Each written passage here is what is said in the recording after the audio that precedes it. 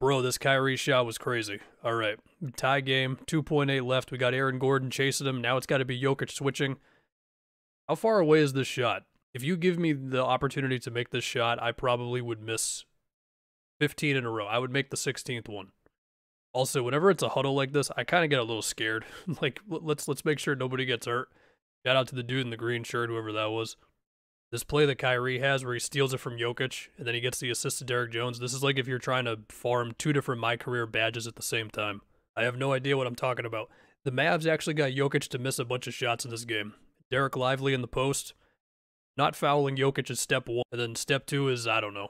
Anyway, Kleba helps out Lively here, playing off of Peyton Watson. And then he does basically the same thing again. We get a Reggie Jackson, Jokic inverted pick and roll. That's very nice. Kleba's right there. Lively's there to help on the boards.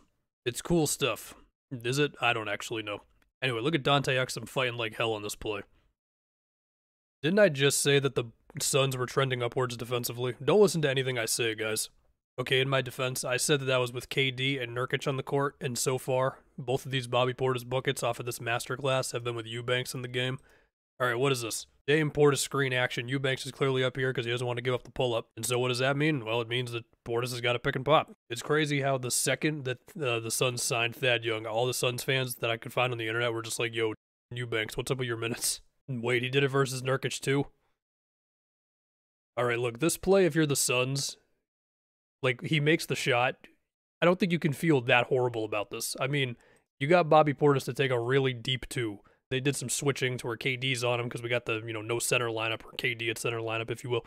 Like, you'll take that shot if you're Phoenix. Now, as far as this play right here, potentially a different story. Bro, Dame had like 16 assists in this one. Let's bring 2 to him. I love seeing Jay Crowder do anything. Although, if he does it against the Celtics, I'll feel a little worse. We got another buzzer beater. Bam, with the 3-ball versus the Pistons. Shout out to Evan Fournier.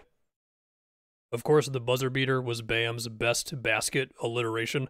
I think this was my favorite, like, let's appreciate some basketball stuff as far as Bam scores. First, we had a Rozier cut. That gets Fournier out of there. Then we got Bam setting a screen for Duncan Robinson to get him up there. You got Fontecchio chasing. Then, because, Duncan Robinson, improved player, everything, he can make plays off the dribble.